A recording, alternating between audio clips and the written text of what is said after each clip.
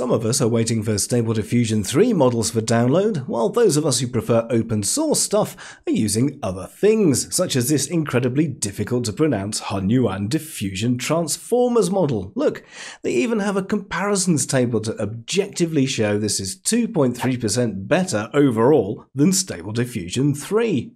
What do you need VRAM-wise to run it? Well, if you've got anywhere between 11 and 32 gig of VRAM, then you're golden, though that massive VRAM requirement is only really if you want to run Dialog Gen. Like they say, obviously the best operating system to use is Linux, however, they now provide Comfy UI support too, meaning even those clunky old Windows operating systems will just about struggle through now as well.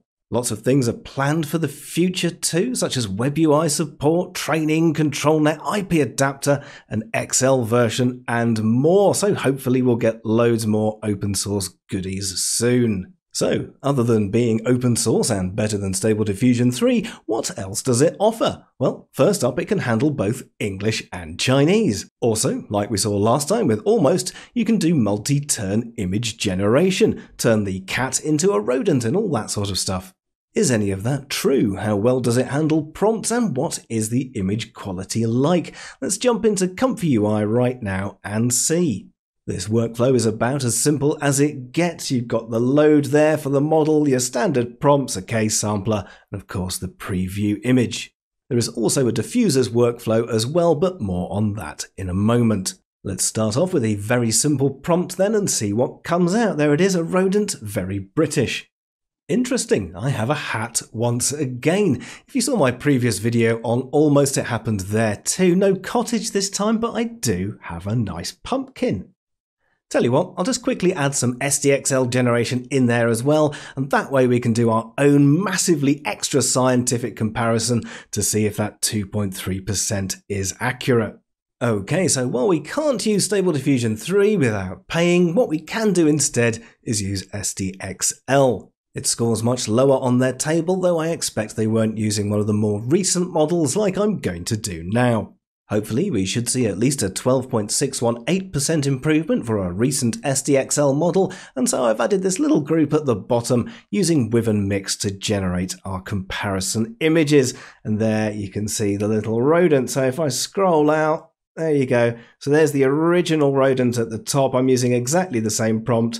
Everything's the same there, apart from I am using With and Mix there, and this one is HunYuan. I'm going to be doing my own personal little scorecard along the way with the results at the end, so you might like to do the same at home along the way as well. Okay, so judge as you will for that first prompt of a rodent, very British. Moving on then to some prompt understanding. How well do you think it will do with something like this? A blue rat wearing a red hat standing on a yellow box which is next to a green vase with pink flowers in. Oh, actually not too bad there. Okay, so we've got blue rat, red hat, yellow box, green vase, pink flowers, image quality reasonable, AI artifacts, I guess just a few. He's got an extra tail there, but compared to the SDXL result, and it's easy to see which one more closely matches the prompt. Time then to be really mean and bump the prompt complexity up a bit. This one I snagged from my previous video on Almost, a blue rodent wearing a purple hat who is sitting on top of a large yellow wooden box on a green table in a living room of an old Gothic mansion. In the background is a very dirty mirror and the wallpaper has a red flower pattern on it. Writing on the box says no cats. Okay, that's a very long, very complicated prompt. Let's see how they both handle it. Oh, that's actually quite tough because, well, if you look at the top one, the rodent does look a bit freakish, but that dirty mirror is great. I do like that. He's also got the purple hat. He's on top of the yellow box and it's on the green table. It can't do text and the wallpaper doesn't have the red flowery pattern. SDXL, on the other hand, cool rodent, purple hat, yellow, some text there, but that mirror is quite clean and there's no green table. And once again, the wallpaper also doesn't have those red flowers. For me personally, a tough call then, but do note down on your personal scorecard what you reckon in this case. Onto a new prompt then, hands. We all love them, but can it generate them? This prompt should give us some sort of idea. Oh yes, I think SDXL clearly wins here for the image quality anyway. Very, very good skin texture. I think I need to move on before I start giving myself nightmares. As humans are weird, let's get back to cute animals and explore a variety of art styles. Sometimes you want to create anime or photorealism, or perhaps one of my favourites, watercolour. So here I've got a prompt watercolour painting of a lovely British rat wearing a black leather jacket and red Wellington boots. Pretty good result for both there. I know which one I prefer, but you're the expert on your own preferences, so put whatever score you want on your own card. Alright, let's move on to the next style. Anime this time then, so let's see which one makes the best ginger hamster. Yes, I think one of those isn't really anime style at all, is it? Anyway, whichever one you think is the best for the anime style there, personally, I think it's the top one, although the bottom one does have a certain je ne sais quoi. Realistic photo style time then. This one should be easy for SDXL, shouldn't it? Interesting result and not really what I wanted there, SDXL. Sure, the photorealistic style is better, but everything else is, well, do update your scorecard appropriately. Now, the astute amongst you should be able to notice one of the problems down there, so let's try this. We'll change African to Chinese, see if that makes any difference. Well, something has changed. But not very much in the SDXL model. Is it the model I'm using? Alright, let's have a look. Let's change this to something else and try again. But likely you'll find many of the same faces in there, even if the overall image quality is better with SDXL. Flipping it the other way around then and going for a painting style instead of photorealism, which one do you think will create the painting of a blue vase with red flowers next to a cool rodent wearing a green knitted jumper the best? Well, for style, content and form, I think I know which one is my personal favourite here, but, well, do make your own mind up there. Before I move on to the installation guide, there's just one more thing to compare here, and that is the K-sampler versus the diffusers nodes. You have the option of using either, so what are the differences? Well, here I've got the two workflows together for you to compare. Their sampler node is much more basic. You can see there it's just got the pipeline going in and the positive negative prompts, whereas the typical K-sampler, you can pass in the model and a latent image. This means, of course, you can do things like image to image if you use the K-sampler, whereas if you use the diffusers version, it's not going to do very much because you can't pass a latent in. Zoom in a little bit there, you can see there are some slight differences with the image, but overall they are pretty much identical.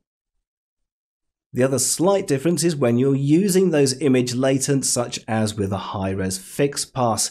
Here you can actually go fairly low with a denoise. I've gone down to 0.33 there compared to your typical SDXL model. We can just do a quick zoom in. So there's the standard one. You see the hand is a little bit wonky. Then we go down, we have a look at the high-res fix, and it's sort of sorted out the hand a little bit there as well, but that's at quite a low denoise. Normally if you go that low with SDXL, it'll look all squared and blocky and crunchy.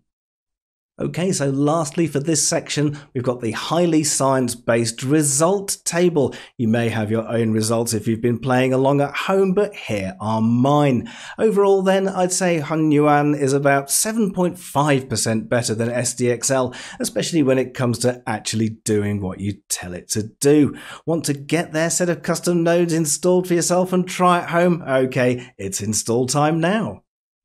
Over on their website, they've got a full set of instructions, including your Comfy UI install if you don't have that already. I've got a video guide for that as well, so check the links out in the video description if you do need more information. Okay, so like they show here, all you need to do is basically copy the Comfy UI HunYuan directory into your Comfy UI custom nodes directory, install the requirements as usual, and finally download the models.